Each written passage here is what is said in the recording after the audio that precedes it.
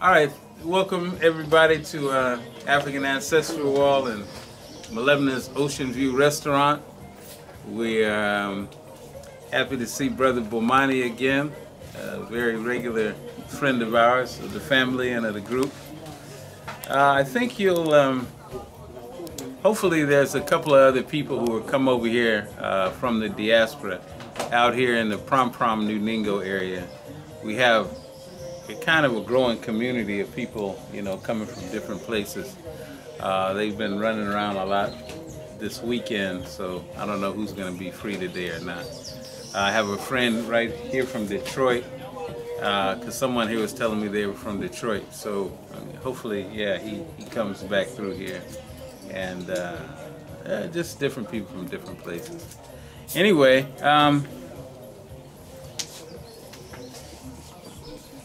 let me see. What I usually kind of start off with is, you know, just finding out who is from where, so I know who we're dealing with. I ask a few of you when you're getting off the plane, not the plane, off the bus. So by way of introduction, I'm Jerry Johnson, if I didn't say it the first time. From Los Angeles. I've been here 18 years now, actually, which is quite a while. It goes fast, but it's the best place for me. Good thing for us. I think we're going to find that as time goes on, not too much time, we're going to wish we had all tried to at least make some level of provision somewhere, because I was there in October. People seem to be very content. No, well, no, I take that back. Not very content. People are not, I'm talking about black people now. It's not that we're so content, it's more that we have not let our minds envision other options, especially African options. And so what happens is if you can't envision an African option because what you think of Africa, then you find yourself in a situation where you're much more tolerant of what should be intolerable. And I think the climate has changed fast, and it's been 3 years, almost 3 years since I've been there, and I can feel the additional tension. I can feel the what seems to me the options of black people constricting and not expanding. Not that there's not some people who are blowing up and doing well, but just the general group. If you care about the group, then you'll see that, you know, we're experiencing some problems. And I'm not exactly sure where it's going, but I don't think it's going to end well. So let me just start with the brother here. He's got Newark on the cap, which so makes me think he's from Mississippi. From Mississippi. You said the word right, Newark, so you should know it's from New Jersey. Okay, all right then. Well, is that the only Newark in the world? No, you got Newark. Well, all Newarks pronounce Newark different. Newark, New Jersey. You could tell people from Newark, New Jersey, because they say Newark, New Jersey. Delaware say Newark. Ohio say Newark. Most people say Newark. So but, for LA, yeah, we call it over there. With the rest of the place. No, but go ahead, brother. From Newark. Newark, New Jersey. Well, he's from Newark, Newark. That's probably a place in Europe. Is there a place in Europe called Newark? Yeah. Oh, okay. All right. All right. Go ahead and tell us your name and a little bit about. My name is Anthony Gurley. I'm from Newark, New Jersey. I'm a railroad constructor. It's not my first time in Africa, but it's my first time in Ghana. Okay. So I'm enjoying it so far. Are you making some plans? I'm almost there, making some plans. Almost there.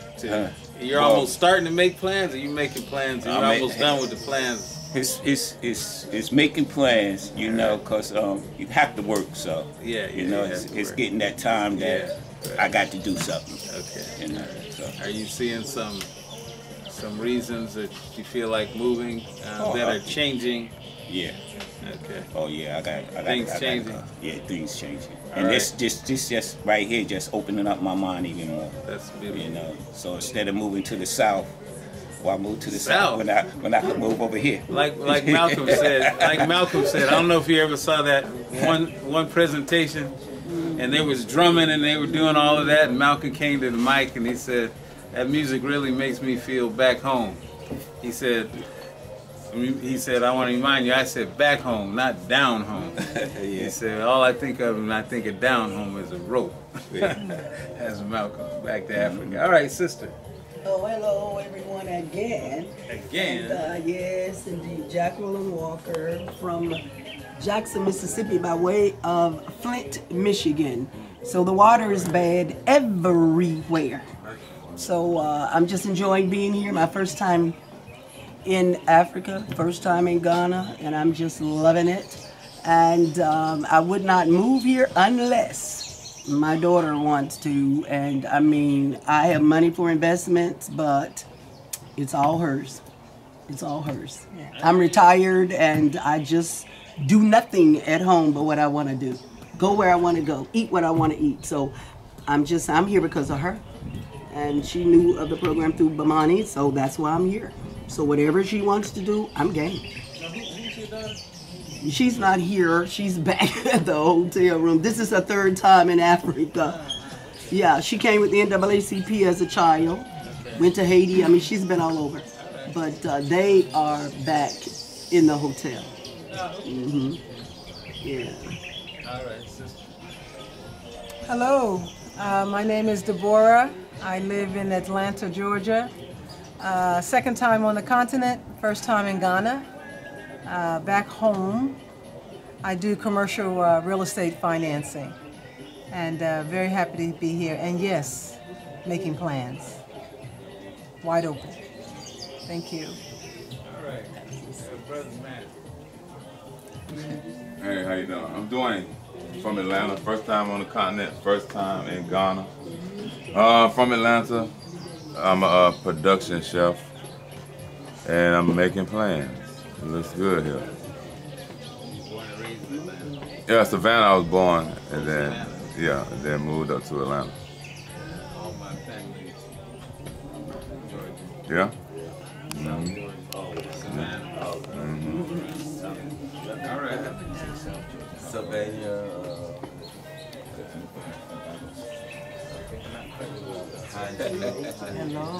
Hello. I'm Sandra Robinson, aka Udele Ayo Imamu. I gave myself my African name at 15 because I've been African as long as I've known myself, and I've learned from the best. Dr. Ben, Professor Small, he was Brother Small back then. And this is the cultivation, this is the culmination of the life's journey. And to be here, it's real. It is real. And everything that I thought I would feel coming here, I felt that and more. I cried like all day. December 20th. You came from New York? Yeah, I'm born and raised in Harlem. Born and raised in Harlem. And so, Somebody else was here. You leave me a little while. yeah, the village of Harlem, that's right. And so this is like coming full circle. And it's overdue. I wish I had done this 10, 15 years ago. Better late than That's never. right. That's right. Yeah. I always say, boy, if I had it known, I'd really been doing Oh, wrong hand gesture. Thank you. Right. Okay, now, are you doing this in a systematic way? All right. Yes. Nice to meet you. My name is David from Brooklyn, New York, but I currently live in Harlem.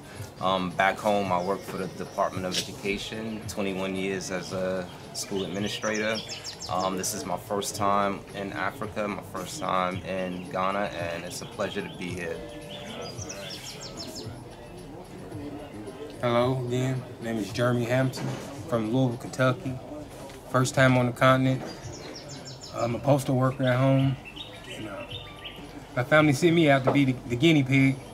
Everybody was scared to come, so I came out for my family, represent for my family. All right. You'll bring them some good news. Oh yeah. Greetings. My name is Queen Amina. My legal name is Angela McCommons. I'm originally from Detroit, Michigan, and this is my third time on the continent. and I really enjoy Ghana. Ghana is my favorite place so far, so I'm happy to be here. Okay, wonderful. I think this. All right, greetings, family. I'm your brother Jonathan Kofi for my day name, Ghanaian day name. Happy to be here. It's always a blessing and it's peaceful when we're here in Ghana. Yes, I want to make this home, but from everything that I've seen and studied and looked at over the past 4 years, it takes not only time and patience, but sound-wise business and financial moves to ensure that when you come here that you're prepared for anything that could go awry, or making sure that you're having the income coming in on a consistent, steady basis to maintain a certain lifestyle or enhance that lifestyle, and also do ventures here. And so that's definitely what I'm looking to. That's just on a family level, but more so on a community level, I'm building in Jahasi with Bomani, and that's kind of why I like the idea of community. So, Did you say where you were from? I'm from Tallahassee, Florida. I could say it's sort of my hometown, but I've lived everywhere. I was a military brat, so I moved all around the United States, and then myself, I was in the U.S. military. So I've kind of I've traveled a lot, just even outside of the military, and I want to make this home. So I see this is the answer.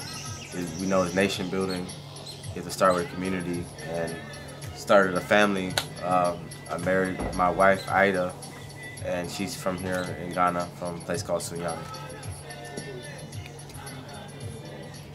All right. Okay. And the sisters back here, they're from Ghana, but we still want to say hello to them.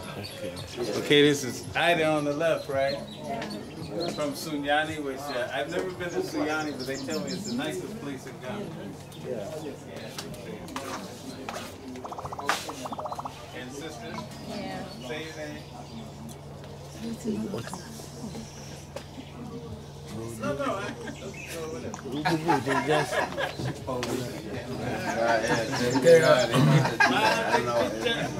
They can do that. She's like shy, not shy.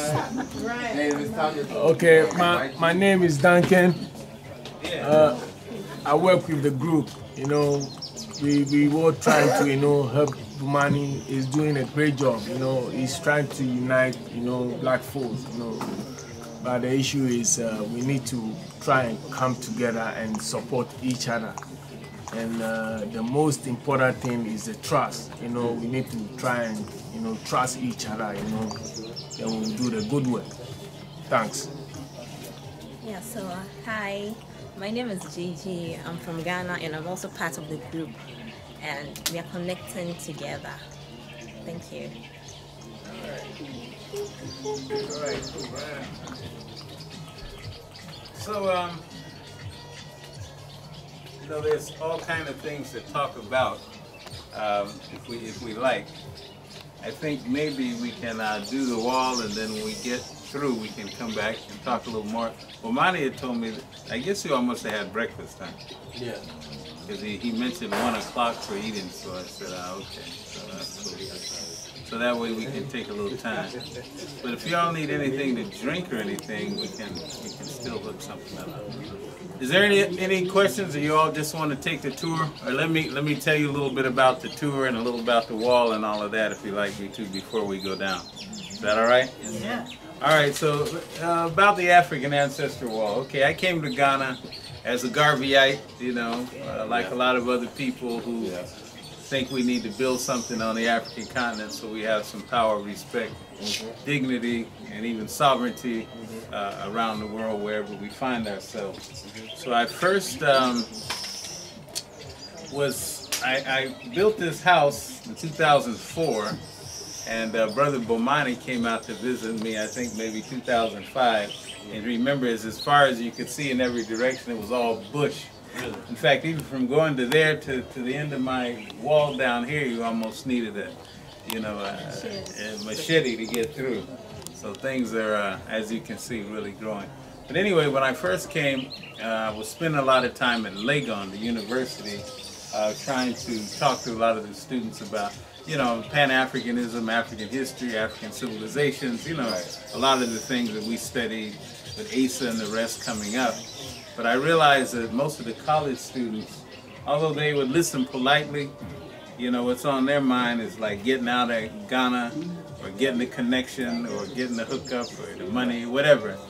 And they already are outward oriented, which is a problem because these are some of our best and brightest, in Legon and some of the other places. So then I changed my strategy after a few years and started spending more time out here, started going to a lot of the schools where the smaller children are, with the idea being if they're younger, they haven't, completely drank the Kool-Aid, taking the pill or whatever it is they're supposed to do. So that was working out better in terms of just, getting to some of the young people whose minds were still fertile and open. The problem is there's a million villages out here, and all of them can get your car stuck, if it's raining or whatever. It's just, logistically, it's really tough. So I got the idea in 2017, which was after some years, that rather than go into these village schools so much, I'll still go from time to time. I would put the ancestral wall here and then appeal to the principals and the teachers and the community, parents, whatever, to start bringing the students here on field trips. And that way, when they came, I had their undivided attention. That's one thing, because when you go into these schools, there's 100 things going on at the same time in these village schools. It's noisy. You can't see well, pictures. So when they come here, I have their attention. And the teachers are a little bit more invested because, they had to organize it and get the transportation and bring them here. So they want the children to pay attention. But it's not a problem because the children have never seen anything like it. They've never seen black people who've done things in big pictures, formed. And so what it tells them is that the people must be important, and he or she must be important for someone to take the time to make these big portraits. So right away, even in the beginning, you've already kind of won because they assign some level of importance to, and then coming from the U.S. is a part of it too, because they say, okay, this person came all the way from America, which we all know is heaven, and spent his time and decided his priority was to do something like this, then this must be important and these people must be important. So they paid better attention, I think, and I think that works well. So we've taken countless people through here, especially the students. COVID slowed us up as it did everyone else. So 2020 we had almost no schools come through. 2021 it's picked up a little bit, but it's kind of a roller coaster, as you know. So anyway, that's the reason I did the wall, just to make accessible to the children as young as possible. And you may see some pictures around where I have 2-year-olds that are walking through and they're staring at staring up there. But whatever it is they're seeing, I think it's registering somewhere in there. Because the idea is to put something in there, as we say, plant the seed, whatever you want to call it, to where if nowhere else in their next several years they see or hear anything like this, at least it's in there.